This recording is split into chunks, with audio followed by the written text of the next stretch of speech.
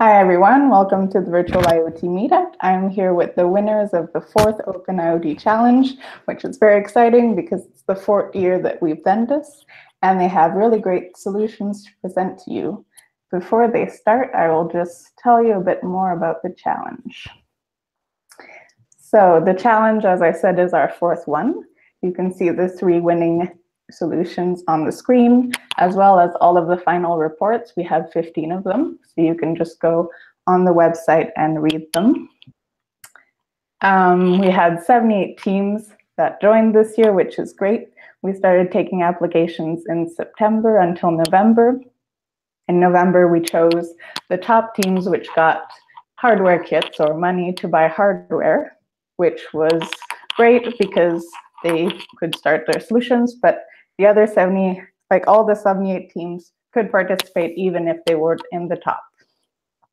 And finally, everyone had to submit their solution by March 15th. And as I said, we got 15 great ones. And then our jury from our sponsors reviewed the solutions and chose our 3 winners. So today we'll start with smart solar water heating, and that's Domenico. And so I'll let you go ahead and present your solution. Hi everyone. This is Domenico Francesco, and now I share my screen.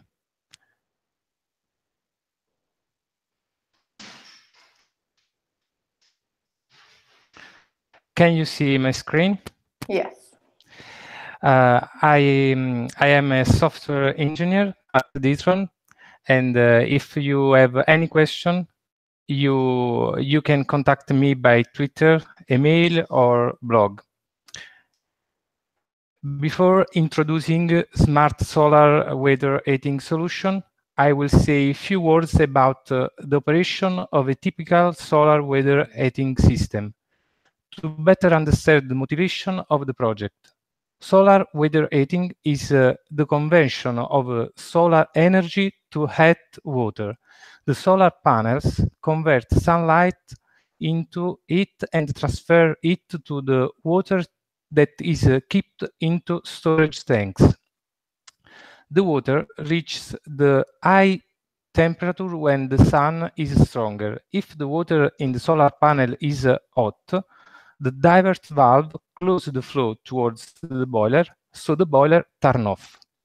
There are 2 factors that reduce the system efficiency: boiler distance and thermal dispersion. Often, the boiler lights up when users open the hot water valve, because the water in the pipe is too cold. If the water in the solar panel is hot and the water in the pipe is cold, the boiler lights up. The lighting up time is proportional to the distance between boiler and the solar panel, because the divert valve closes the flow toward the boiler as the water arrives. In this case, the boiler the energy consumed because the lighting up time isn't enough to heat up the water.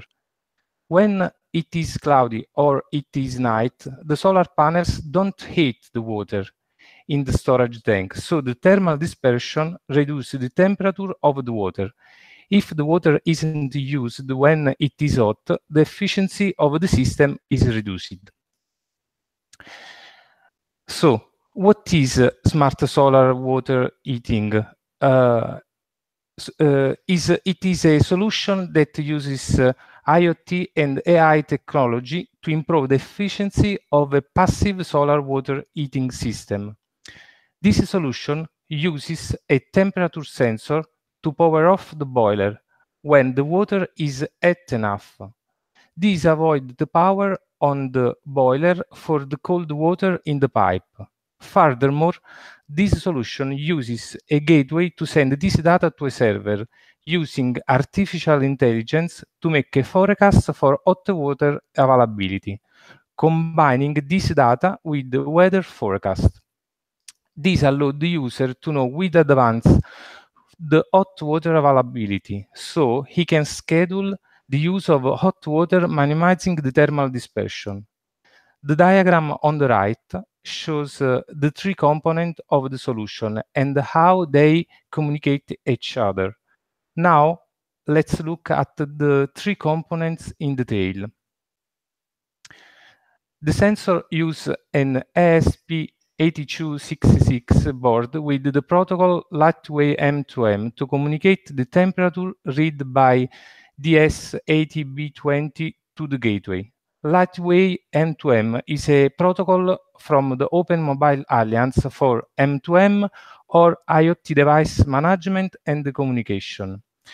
I use a libwakama emb by David Graff to enable LWM2M on the ASP8266 with a little change to fix the connection to a server because I use it without a bootstrap server.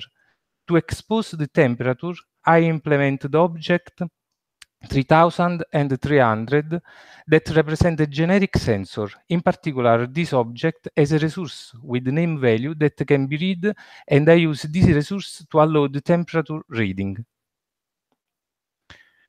The gateway uses a Raspberry Pi with Eclipse Cura to run the application that controls the relay board. Cura is a Java OSGI-based framework for IoT gateways. Cura API offer access to underlying hardware, management of network configuration, communication with M2M IoT, and gateway management. The gateway compare the water temperature read from the sensor with the threshold temperature to switch on the boiler if it is less than the threshold temperature, and to switch off the boiler if it is greater than the threshold temperature. Furthermore, the gateway sends to the server the water's temperature and receives the temperature prediction via MQTT using Eclipse PAO. Finally, the gateway compares the prediction temperature received from the server with the threshold temperature to switch off the utility if it is less than the threshold temperature and switch on the utility if it is greater than the threshold temperature. The server uses a computer with OpenShift to deploy a MAS and Apache Spark. MAS is an open source messaging platform with focus on scalability and performance and simplified deployment of messaging infrastructure. Indeed, Apache Spark is a fast and general cluster computing system for big data. Spark streaming providing a high-level abstraction called discretized stream or dstream, which represent a continuous stream of data, and I create a dstream using IMPQ util of RadAnalytic IO project to process the temperature message from the gateway. After that, to reduce the stream, I evaluate the average temperature on a time windows using the operator reduced by k and window.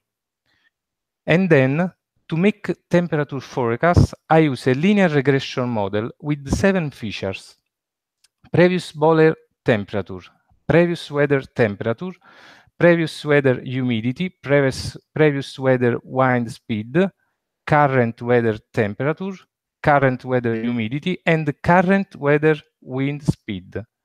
When data arrive in a stream fashion, it is useful to fit regression model online, updating the parameters of the model as new data arrives. Spark mlib currently supports streaming linear regression using ordinary least squares. The fitting is similar to that performed offline, except fitting occurs on each data batch so that the model continually updates to reflect the data from the stream. Finally, to send the forecast message to the gateway, I use IMQP client by Vertex Proton, taking the data from the forecast stream using the output operator for each RDD on the stream. This solution is only a proof of a concept, but for me it is very important because it allows me to become familiar with the open source project I used and to verify that it is possible to improve the efficiency of a passive solar water heating system using IoT and AI technologies. In particular, in this solution, I can use a linear regression model that updates itself, improving the quality of the prediction by new data arrives. What can I do? Allow multiple gateways, redesigning the address space and managing multiple model instances to allow multiple gateway to connect. Improve the accuracy of the forecast, adding a sensor to read the local weather parameters to be used in place of these obtained from the weather API, and building a starting model by geographical area to improve temperature forecast in the initial phase of the deploy. Add a web API to allow access to third-party application, and add a mobile application to send notification about the forecast to the users. That's all, folks. If you have any question.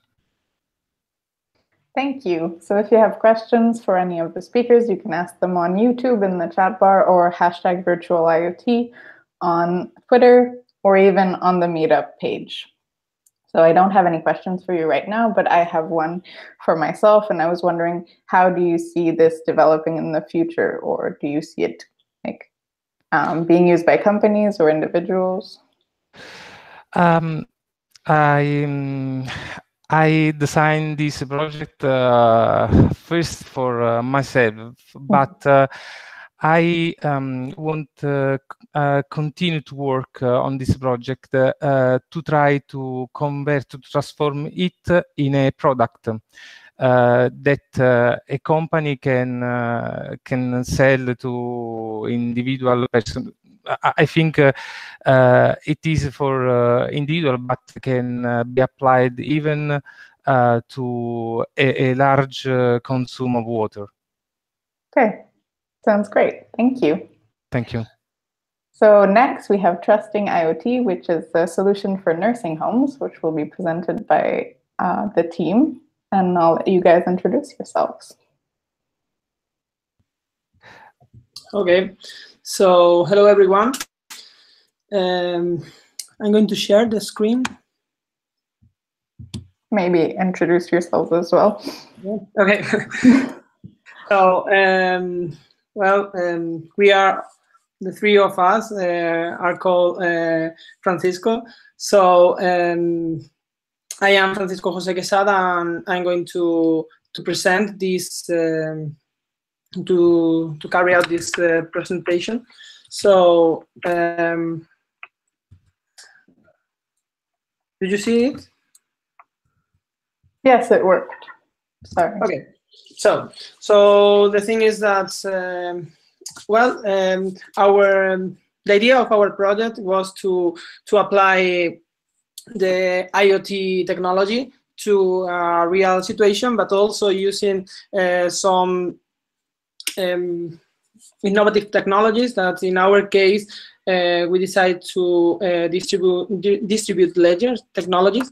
So this is why we try to use this in order to guarantee positions in nursing homes. So as Roxanne said, who we are. Well, first of all, the first one is Francisco Javier Estrella. He's a PhD student. He's a PhD in computer science. He's the alma mater of this team, because he was who encouraged us to participate in this challenge. Apart from him, we have Francisco Moya, who now is working as a senior Android developer at Wave App. And finally, myself, I am a PhD student in artificial intelligence at the University of Edinburgh. So, as I said before, our motivation was try to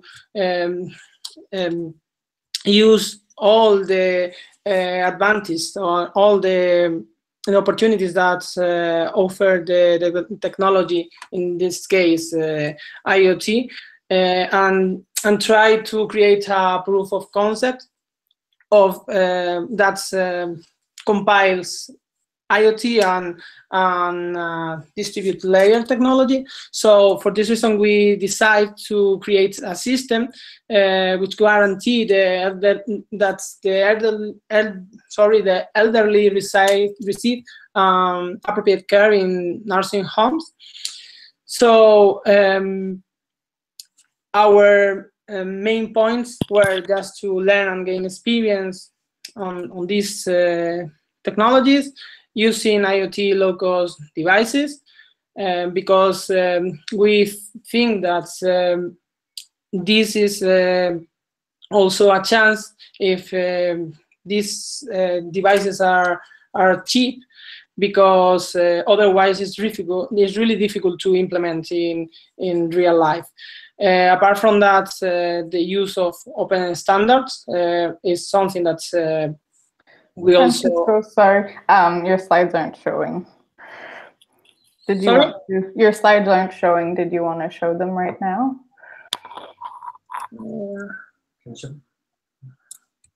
So, are you showing the slides or not? No, sorry. I thought you meant, did I see your slides earlier? But they were there and then they disappeared. Okay, I don't know why. So. Perfect. You see that? Wow. Okay. Okay. Now, yeah. Okay. So, well, the thing is, to sum up, is just to learning these new things and gaining experience. The use of IoT low-cost devices in order to facilitate the implementation. Apart from that, the use also of open standards, and finally. Try to guarantee this position, trying to use a tamper-proof system in order to validate the data that was stored there. So this is our motivation, and the approach has two different sides. On the one hand, just developing an indoor positioning system, and on the other hand is trying to add trust to the data of this system. So for this reason, first of all, we define the indoor positioning system. To do so, we use Bluetooth with low energy beacon. So we use them as scanners and as advertisers. So notice that in order to calculate the position with some precision, it's necessary to use at least 4 devices. So in our case, we use the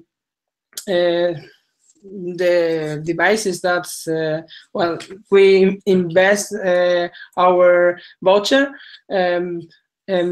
buying 3 different Raspberry Pi and also the App Square, and we use all of these 4 devices in order to compute these positions, and we developed this using Cura components. That's well, Cura is OG based system, and also LCSVC gateway. So this is regarding the indoor positioning system. But once we had the different positions, the idea was just to store them in a distributed layer, because the properties of these distributed layers we think that are absolutely essential in order to enhance the transparency of, for example, a nursing home. So the idea that doing that, we can guarantee that the message cannot be repudiated. We cannot modify or remove store locations, cannot add pass information. And due to the fact that in this case we are storing data that may be considered as sensitive data, we also sign using PGP the different locations. So because the thing is that doing that,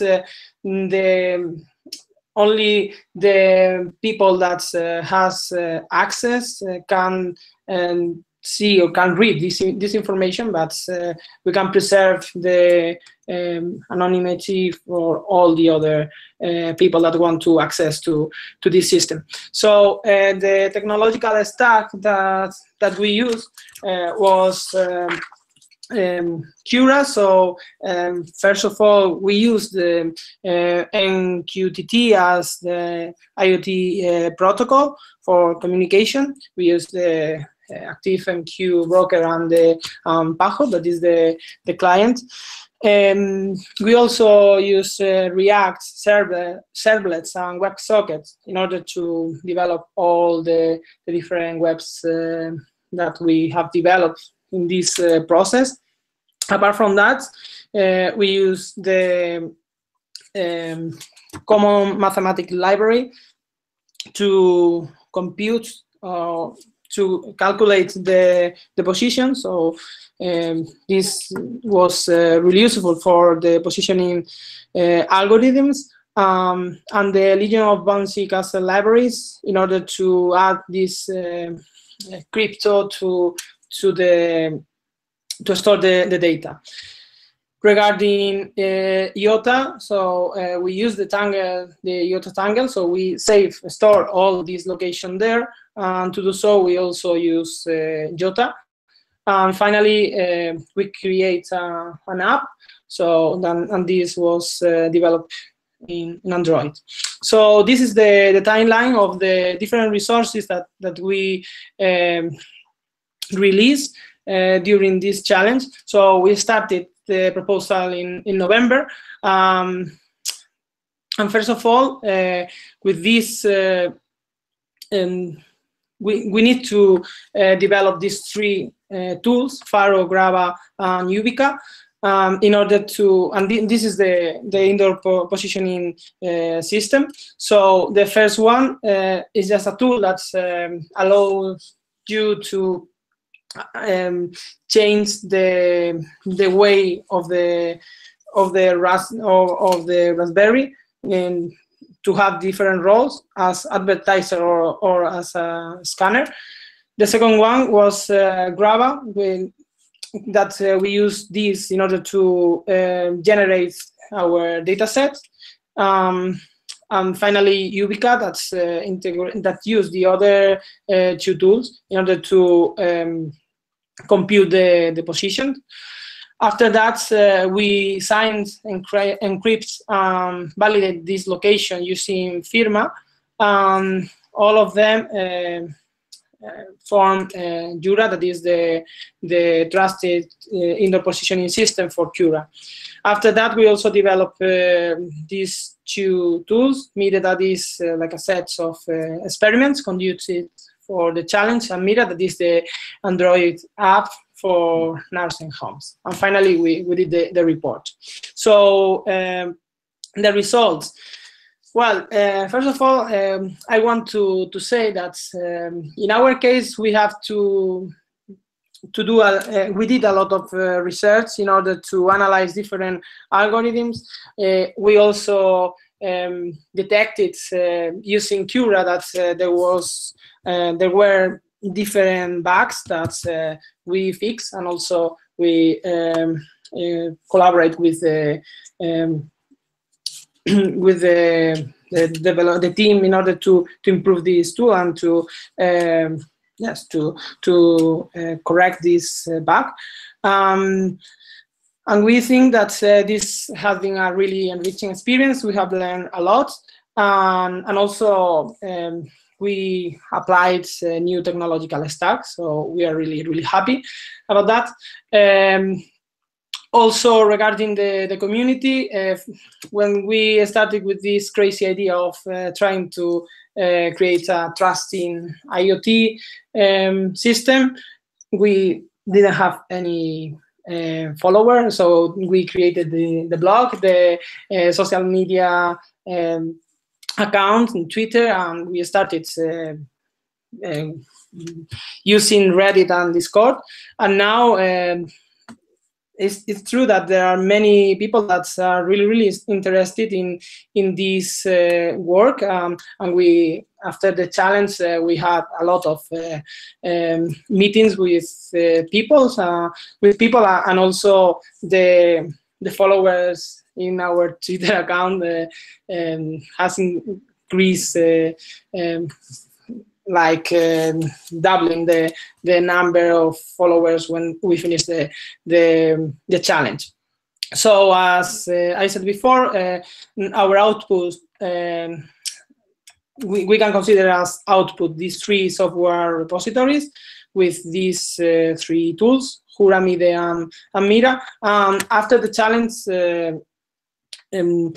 we also developed Kitty, which is a IOTA node that can run inside Cura. So we think that this is also an important achievement.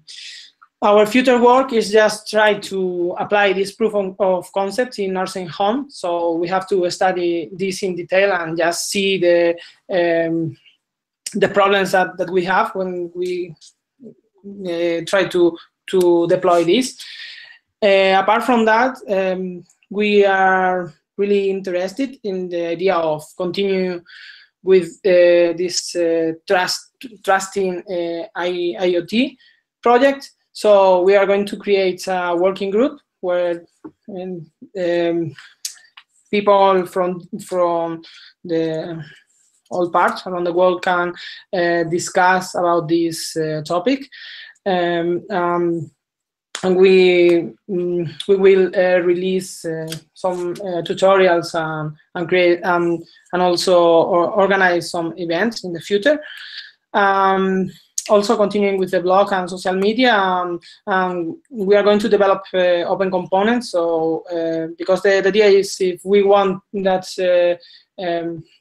these projects become popular and also important for people, the thing is that we have to help them to use this. It's necessary to integrate this in open components. So for sure that we are going to integrate this in Eclipse.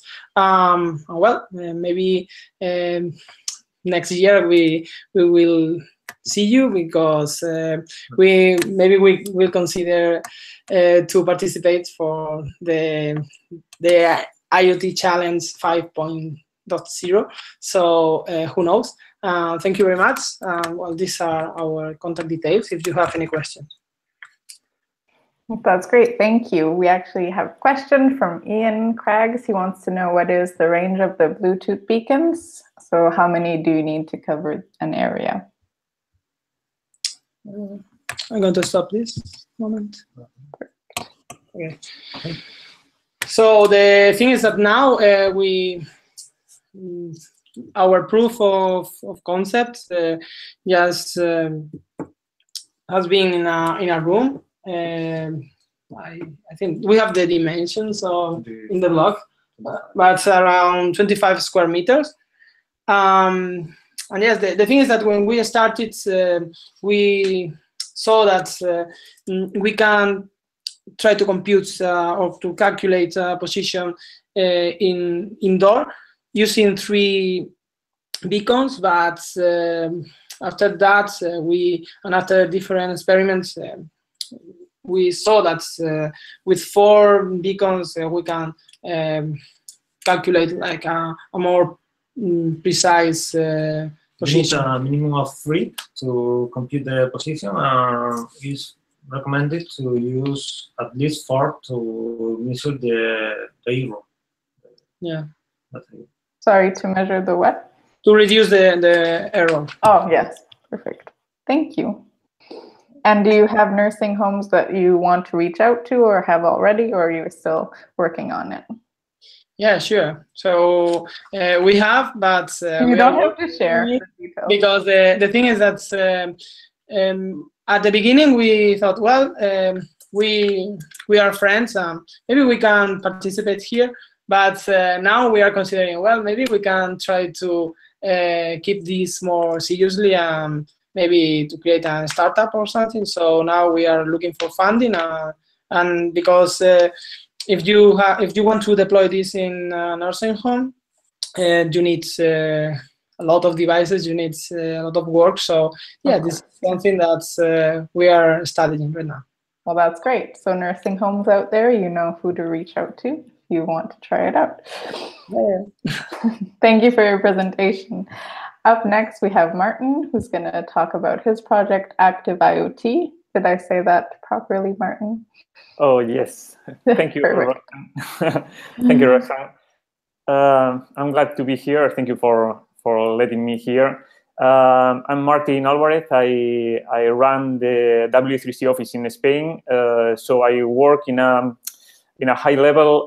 I mean, very far from the from electronics and IoT devices. I mean, so it was a real challenge for me. Let me share my screen now with my presentation. Okay, it's called activ-IoTy, timekeeping. I really don't like it, the name. I tried to find a sexy name, but I couldn't. It was too, I was in a hurry when I submit my proposal, so I looked for something related to running, active, mixing with IoT, so this is activ-IoTy. So it's just the history, but I hate it. About me, as I told you, I'm running the W3C office in Spain. We do a lot of promotional activities regarding the standards of the web or to the web, and also for CTIC, which is a technological center, a research center involving many things like, for sure, IoT, computer vision, data management, everything. But I play a role, as I told you, a high-level role in terms of providing consultancy services, but far from devices and far from programming, etc. So it was very challenging for me. As I told you, the activity, the name of this was it wasn't very good for me, but I tried to keep it, and it was, as I told you, very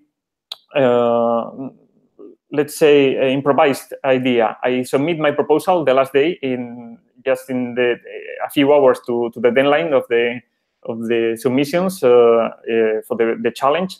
So I was in a hurry and I took it. And my proposal was based on some ideas I already had about athletics. I like running. I like athletics. And I found some interesting figures about how popular is this sport. As you all know, this is the most followed discipline at Summer Olympic Games. We all follow, or most of us follow the 100 meters finals with Usain Bolt, etc. So this is one of the most followed discipline at Olympic Games. And also it's very popular because it's practiced. Every single kid practice athletics at least once in his life. So it's very popular. Also the figures, as you can see, for instance, here in Europe, in Denmark, for instance, that 31% of the population are considered as runners. So it's amazing, these figures. Also, the amount of running events in the US, just measured as these, 30,000 or more, running events in a year, with more than 47 million runners. So it's crazy. And now these figures are rising. So it's incredible how popular it is. If you are familiar with running events, if you participate in running events like fun marathons or whatever type of event, maybe you are familiar with these kind of timekeeping systems, fully automatic timekeeping systems, like based on this kind of RFID tags to measure automatically your performance during the competition. This is reliable, real time. You will have the results, and it's easy to use because it's provided. It's a service provided by a company, a private company. But the problem is that this is not very cheap. It's an expensive solution. And if you are considering organizing, for instance, a fundraising race for any purpose, or just for fun, with your colleagues at work, you cannot.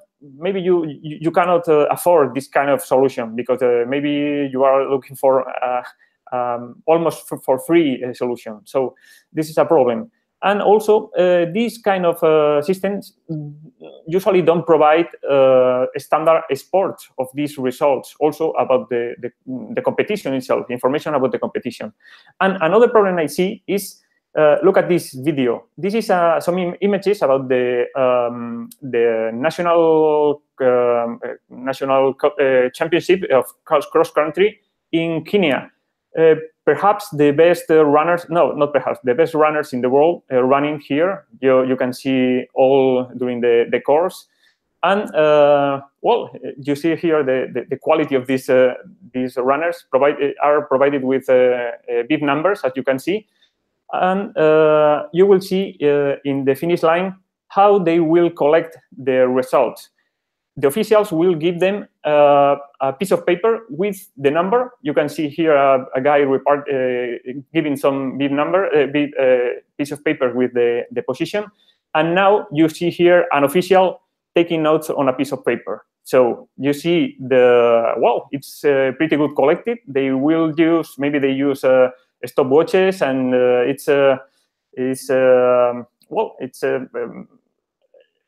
effective, but not efficient, because also we can see the results, we can see the rank, but not see the performances. We cannot compare times, etc. So this is a problem we can solve with this solution. I tried to find a timekeeping system for all kind of races. We can not only for running, but also for cycling or skating, whatever you want, based on some premises like this timekeeping system should be or must be low cost, device independent, almost plug and play, and one important thing that it will provide open data at the end. So all the results, all the information that is not sensitive about the athletes, about the competition itself and the results, the performances, should be exposed, should be published as open data, so in open standard formats. The idea is just that runners should go through a series of virtual gates or checkpoints along the course. We can have one, which is the finish line, or more than one, that we can measure timing in different parts of the course, just to have intermediate times during the course and the race. The cornerstone of the solution is MQTT. This queue of well, all the checkpoints, one or n checkpoints, are publishers to this MQTT queue, providing information about the specific time where when the runner went to this virtual gate.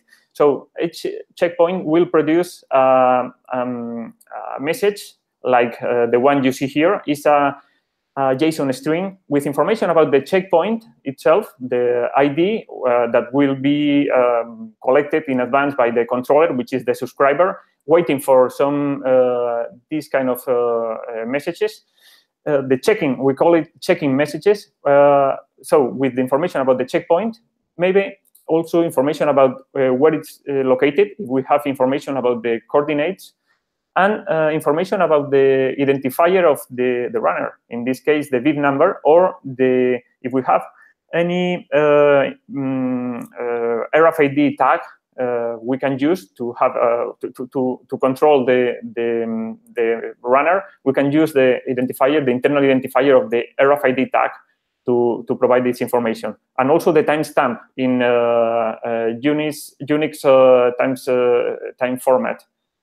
As I told you, it's the checkpoints will produce this information and will send it to a queue.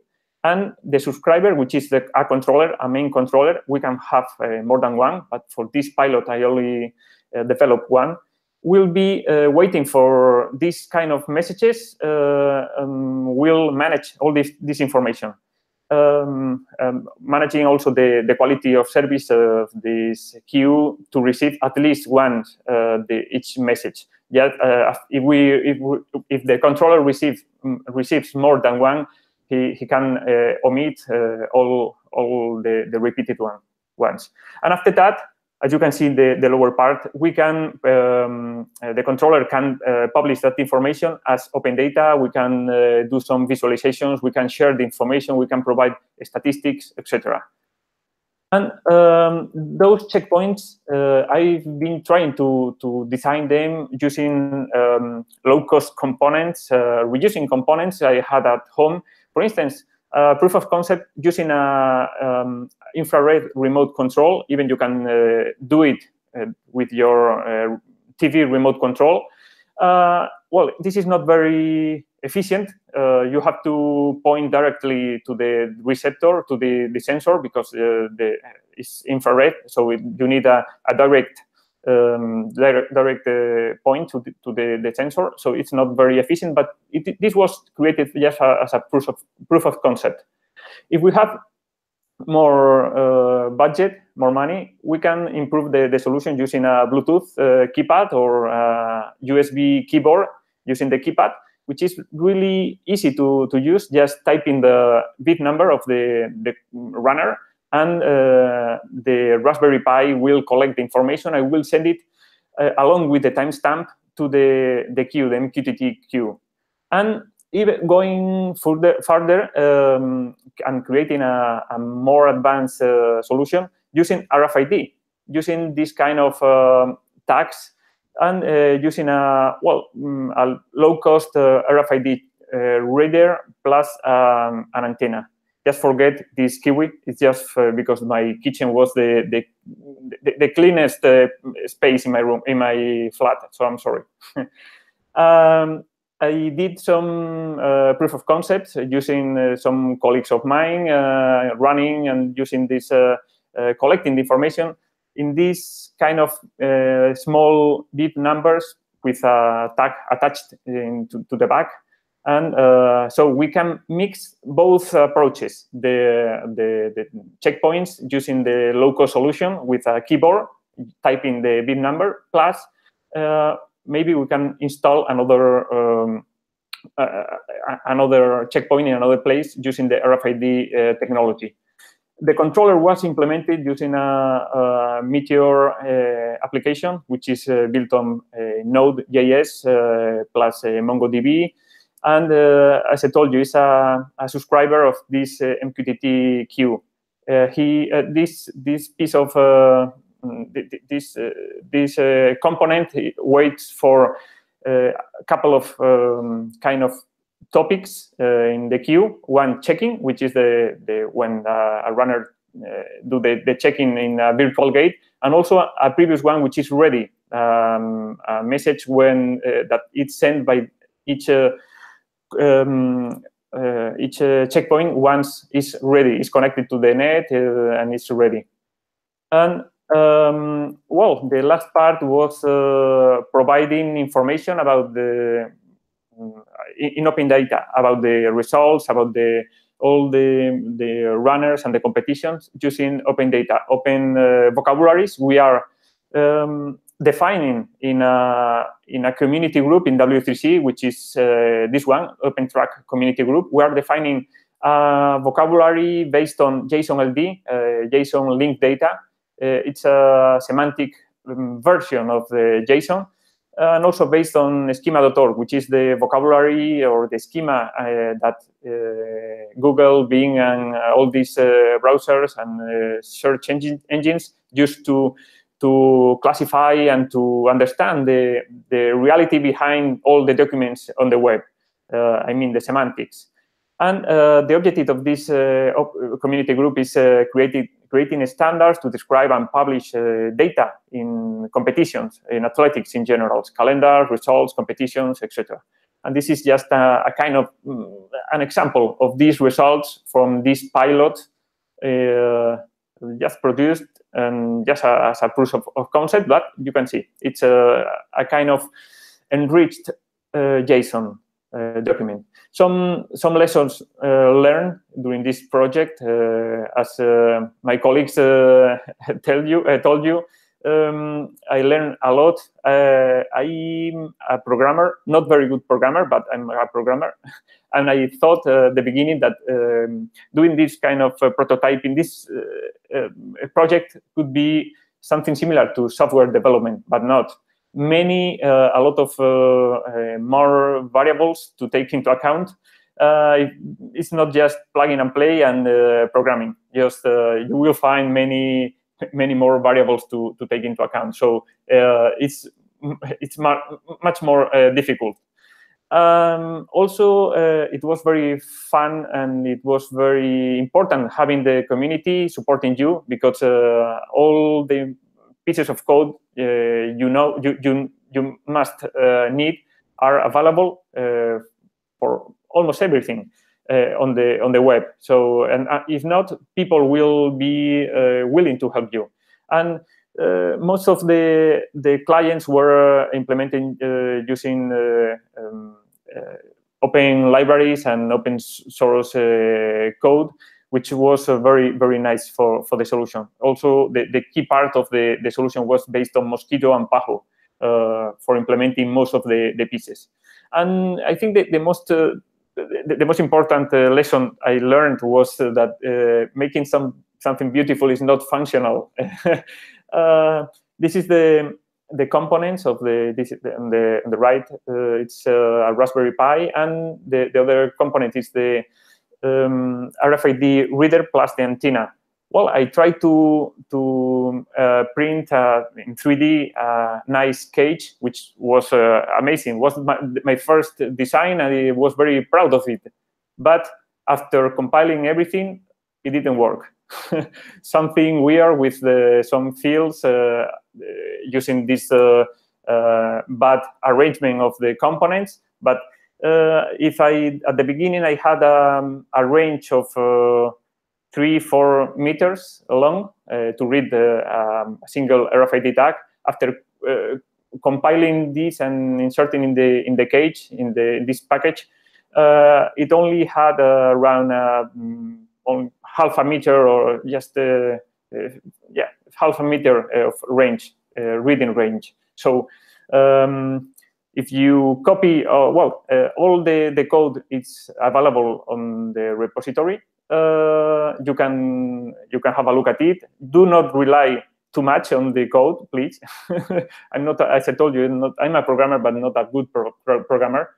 And as I told you, the design for this cage, this package is not very efficient. So do not rely too much.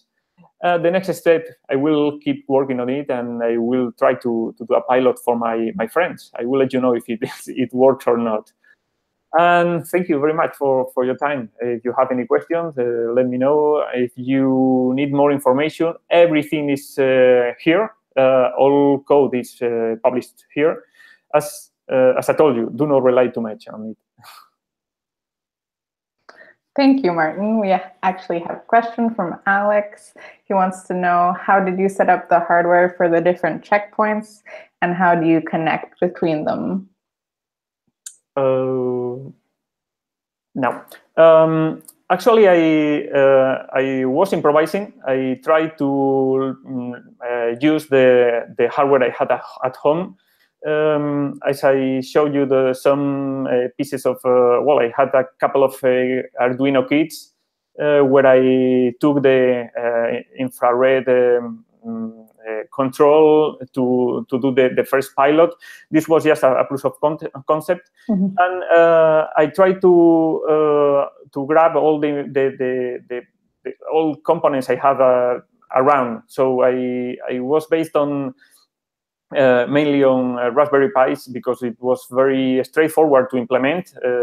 I had to learn how to program in Python to do it also into a app square to be able to mix the components. So the idea was implementing a very flexible platform. So I didn't care too much about the selection of the components. So I tried to do it in Python just to be able to move from one device to another. And the biggest problem perhaps was buying the RFID reader because I bought it in China to a Chinese provider. It was very cheap, but all the devices were only for Windows. So I had to create my own drivers for the reader. So it was very challenging. Because of that, I learned the Python language. So the idea was using a common language to be able to implement it on any kind of hardware. So it was a bit. I was improvising. Okay. And on the field later, how do you see them communicating with each other in the devices? Oh, in the field, I used a 3G module. Okay. In one piece.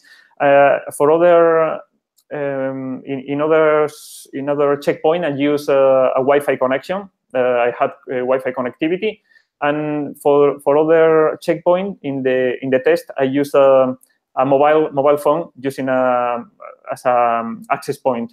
So I used several technologies and several communication protocols to do it. All right, thank you. Thank you. So if you have questions for our speaker and you weren't live, you can ask them in the comments and we will forward them. If you are interested in the projects, the IoT projects that they talked about, you can just go on iot.eclipse.org and they're all there and you can download them and try them out. I also want to tell you that Benjamin and I will be at EclipseCon France next week. So if you're there, stop by and say hello. And we don't have a scheduled virtual IoT for upcoming, but we have plans to schedule some soon. We're talking to speakers, so stay tuned, and we look forward to seeing you this summer. Thank you to our speakers once again, and I hope you enjoyed participating in the challenge. Thank you. Thank you. Thank you. Bye, everyone. Thank you.